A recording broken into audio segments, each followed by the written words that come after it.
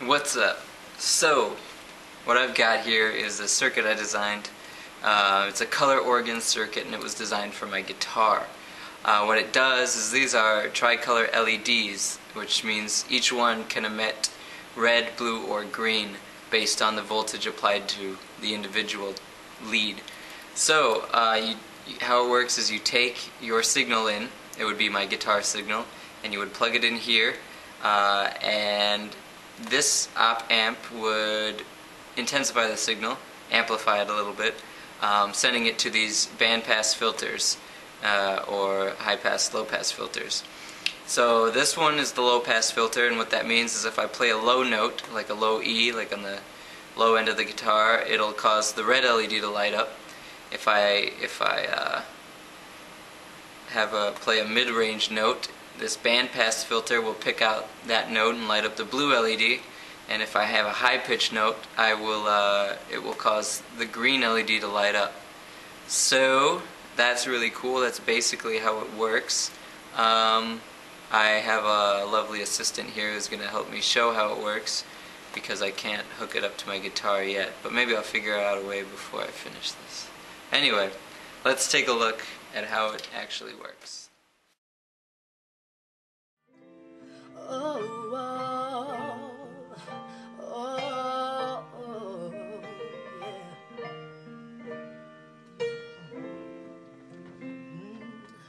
Boy, I'm in love with you.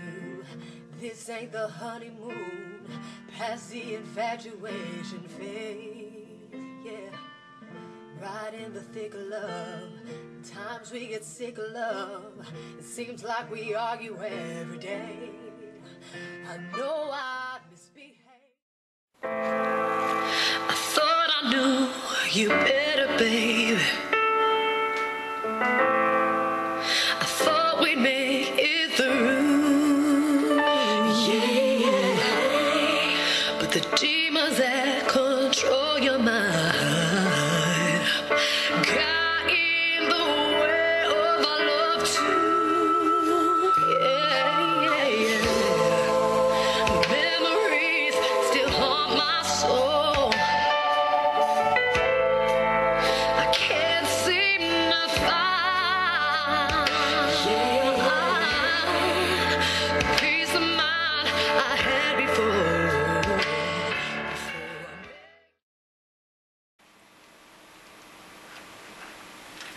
Oh, hello. Sorry, I was just mixing planets together.